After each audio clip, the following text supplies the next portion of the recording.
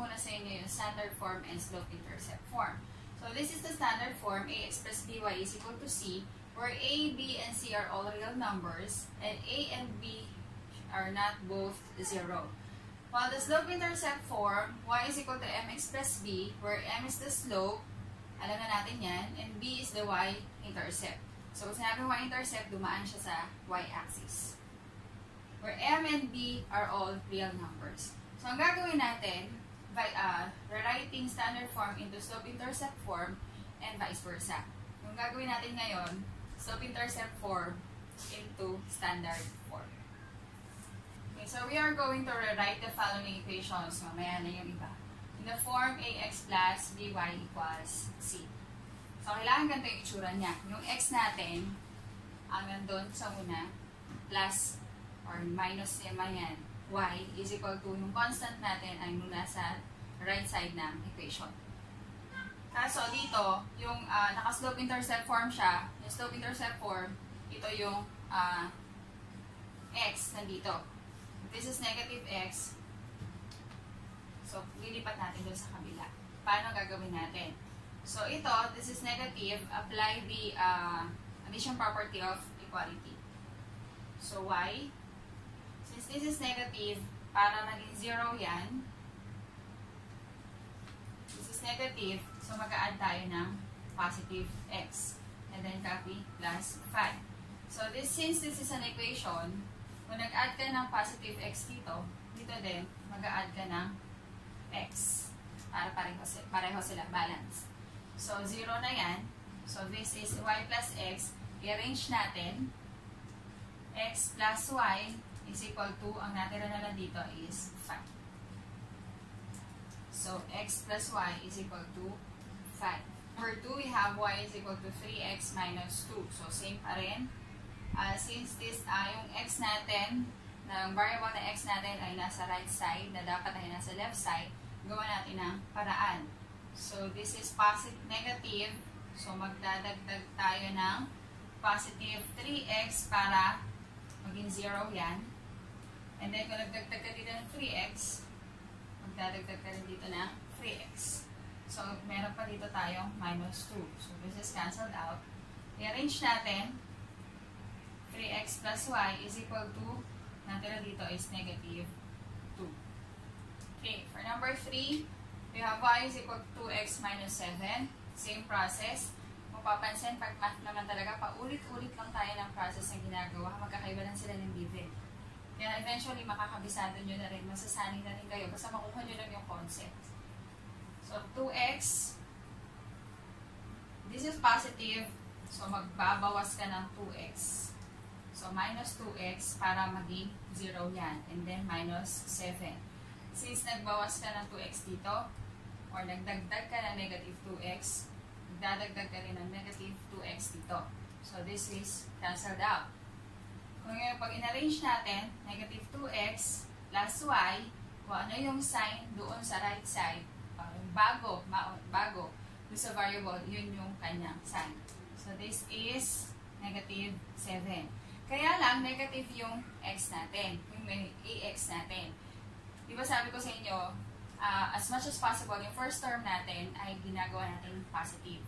So, if this is the case, this is negative, ginagawa natin, minumultiply natin sa negative 1.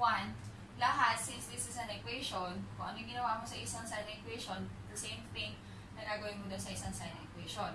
Or, kung ayaw nyo na mag-multiply, pwede rin naman kayo mag-divide sa negative. Same lang naman.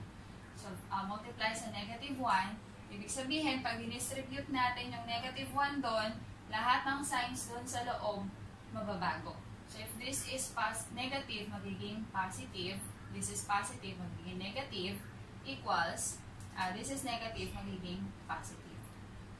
So, ito na yung ating standard form. We have number 4, y is equal to 2/3 x plus 3. So, paano gagawin natin dyan? May fraction.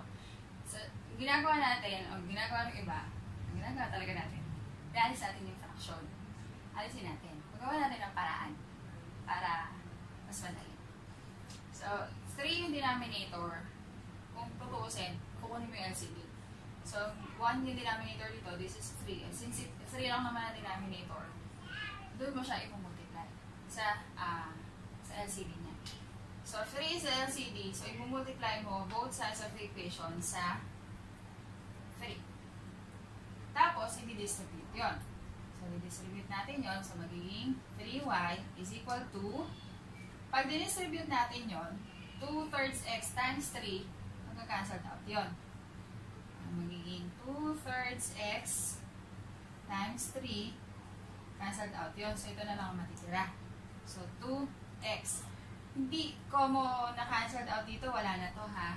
Kaya hindi ko kinancelled out dito kasi baka mali to.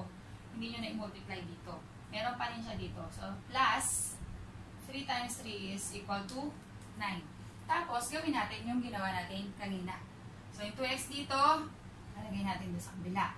So, 3y, since this is positive, so magdadagdag tayo ng negative, 2x.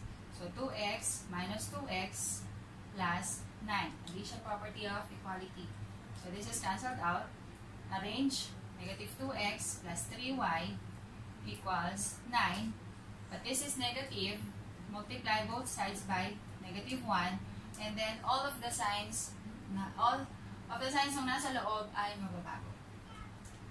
So, this is 2x minus 3y equals negative 9. So, this is your standard form. So, for our last example, we have y is equal to 3/4 x plus 5/8. So, dalawa yung denominators natin. Actually, ang target talaga natin kasi is gawing whole number yung terms. Kaya LCD yung kinukuha natin. Doon tayo natin minumultiply. So, the LCD of 4 and 8 is 8. So, doon natin siya i-multiply sa 8. Tapos, i-distribute natin isa-isa.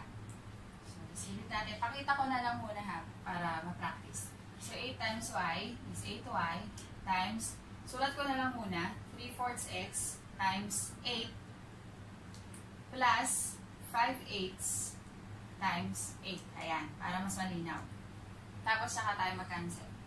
So, this is 8y is equal to, so ito may common factor, which is 4. So, matitira dito 1, dito ay 2.